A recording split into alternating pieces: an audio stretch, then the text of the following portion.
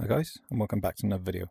In this one, I'm going to be sharing my tips how to set up and install Halo WinlatorXR, or HWXR for short, into WinlatorXR, available from SideQuest, on the MetaQuest 3 and Pico 4 Ultra headsets.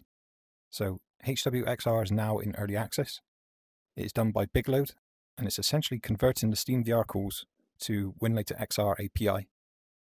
The existing mod is done by Living Frey for the PC, and Bigelod has done the XR API implementation to work within WinlatorXR. There's going to be a few things we need along the way, and I will link everything in the video description. But starting with the HWXR release, we're going to need to go to the GitHub and get the early access files. There are two versions available here, and I would recommend just sticking with the HWXR setup early access.zip. It is a bigger download, but it includes a trial version of Halo, and it takes care of everything for you within the container for easy setup. There is the retail mod early access, which is just the bare essentials to mod your existing copy of Halo, and you're going to need to take a few files from your Windows PC to make this work. So to make things easy, we're going to stick with the bigger download here and save it to the download folder of your headset. That is applicable to the Quest 3 and the Pico 4 Ultra. Everything has to be in the download folder. We also need to install WinlatorXR by Lubos, which is available on the SideQuest store from MetaQuest 3, or you can alternatively install it from the GitHub. But we're going to need the very latest version because that has a few changes in regard to how the FAV works within WinlatorXR API games. Be sure to get the latest version, click on SideQuest to install it, and get that installed to your headset. Now we have both the HWXR files and WinlatorXR installed. We obviously need the Halo copy. Best advised to patch it on your PC, fully up to date with the community patch, and take the existing game files and put them in the download folder of your headset. HWXR can work with the existing copy of Halo, but that has to be done from your PC. There's no easy way to get that installed within WinlatorXR and patched all the way up, just because the emissions of certain DLL files you need from Windows. Now we've got everything we need here. I'll cover how to set up WinlatorXR. Within the MetaQuest, it's going to be installed in the unknown sources here, and the first time you launch it, it's going to ask you for file permissions and install system files. This does take a while. Just leave the window open and let it do its thing, and once it finishes, it's going to ask you for another permission to essentially allow USB storage permissions. Allow that. Once that's finished, close the application, go back into your library and unknown sources, and then open WinlatorXR again. This will populate a new window to installing contents files. Let that finish, and then we can start with the installation process. Now we can create a container for Halo. Click the plus icon in the top right hand corner, and I like to rename the container to container-halo. Close the keyboard. And for screen size, wine version, graphics driver, and DX wrapper, we're going to leave all of this alone for the moment and change it later after the installation process is finished. So we can scroll down, go to video memory size, and change this to 4 GB. We're going to go up to environment variables, scroll down to DXVK HUD, and if you wish to disable the FPS counter, you can do so now, or you can enable more metrics to be able to view how the game's running. Click OK. And that's the only changes we need to do right now. So we're going to click the blue tick icon in the lower right hand corner, and that will create the container that we're going to be using for Halo. So you can see this is renamed container-halo. I'm going to click the play icon and OK to launch into the container. Now we're presented with the desktop. Moving the mouse cursor around on screen is handled by the right motion controller, with the right grip trigger being a right click and the main trigger being your left click. To get started, we're going to be going down to the Start menu, going up to System Tools, and to Wine Mono Installer. We need to install this to be able to run the HWXR setup exe.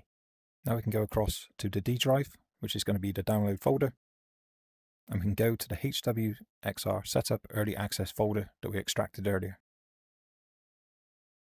Go down to HWXR setup exe, right click, and open. Now we can begin installation. And now we have a choice to mod retail, which is the full version of the game, which we have installed to the download folder of the headset. Or you can go with the trial version, which will give you a chance to play the Silent Cartographer map. Be warned that Silent Cartographer is the most demanding map in the game, so this is not representative of the performance you can expect throughout the entire campaign. For this tutorial, we're going to be sticking with mod retail as I already have the existing pre-patched game files saved to the download folder of the headset. Clicking on Mod Retail, I suggest reading the end user license agreement and agree to continue. Now this is asking me to find the Halo exe, which is going to be on my computer, the D drive, Halo, and Halo exe. Click Open, and wait for the OpenAL installer to appear. Click OK. Click OK again. Once the blue bar is gone, we can click Continue. This is now going to open the Visual CC redistributable setup. We click Next. Wait for the installation process to finish. Click Finish. Wait for the blue bar to go, and click Continue. Now we have a few notes from Bigelod on how to use the mod. Game performance may be improved by setting master volume set to 0. You can also load game to load the checkpoints. Multiplayer may work, but is untested and is not officially supported. Accept and continue. Observe the different button layouts and the controls. Click Continue. And from here, there's two options that we need to pay attention to. First of all, the box preset of performance should automatically now be set in the latest version of WinlatorXR, but the main difference we need to change is the width and the height of the Halo shortcut, which is going to be 1400 by 1400. So now we're aware of that, we click Continue. Now we've got to the credits page of the installation setup. I suggest giving this a full read through and scrolling down, paying particular note to the known issues in the early access release. Crouching on the left stick will not reflect the vision in your head.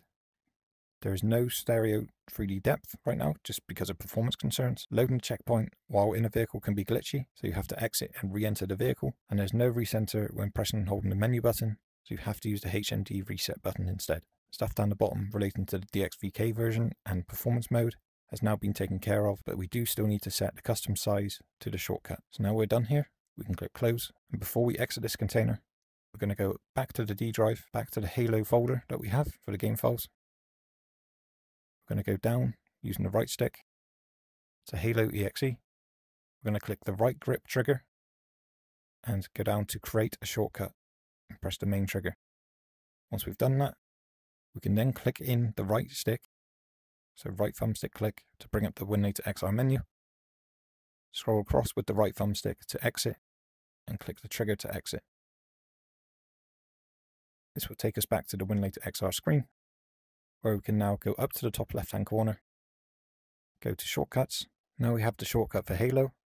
We go across to the three dots on the right hand side, click this and go to Settings. And the first change we're going to be making is the screen size. Click into the drop down box and scroll up with the right thumbstick to Custom. From here, the width and height must be set to 1400. For the graphics driver wrapper, make sure this is set to wrapper and click the cog on the right hand side. For the Quest 3, leave this as system under the graphics driver version. For the Pico 4 Ultra, select Turnip 25 or use any other Turnip that you want to use. Quest 3 cannot use Turnip and must stick with system.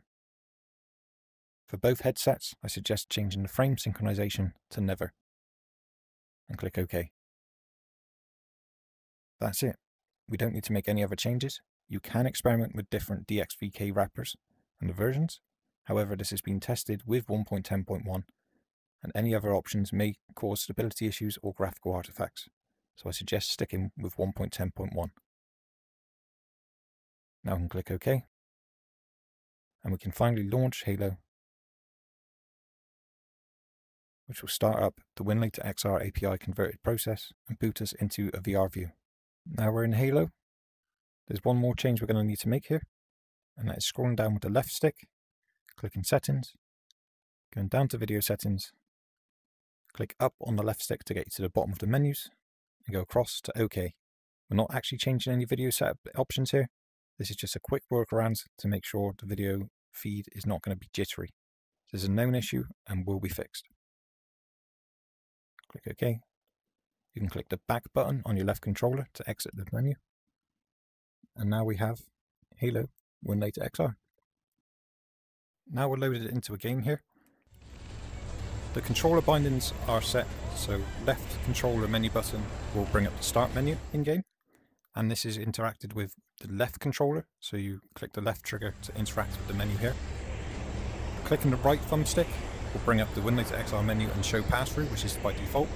You can use the right stick to then disable pass-through for this mode, which shows you as such like this and gives you a nice FPS increase. If you're finished playing Halo, you can either quit and automatically create a checkpoint for yourself, going back into the campaign and load. And you can see I've got the cartographer checkpoint here, 36 seconds. So I can load straight back into that, no issues. That's cool.